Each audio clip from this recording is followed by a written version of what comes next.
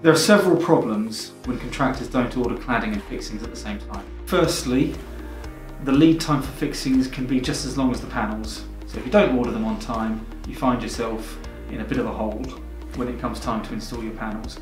When you get to that stage, you've then got a dilemma.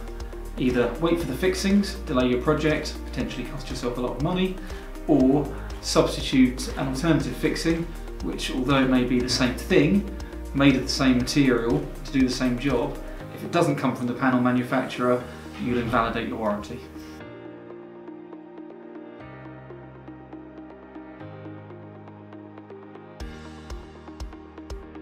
It's tempting to try and save money by ordering fixings from an alternative supplier, but you do run the risk of invalidating your warranty, so be careful.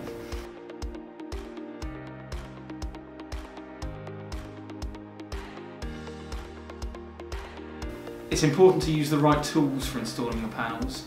A great example of this is when you're riveting a panel, always use a rivet spacer so that you don't clamp the panel too tight. That's a problem we see quite a lot.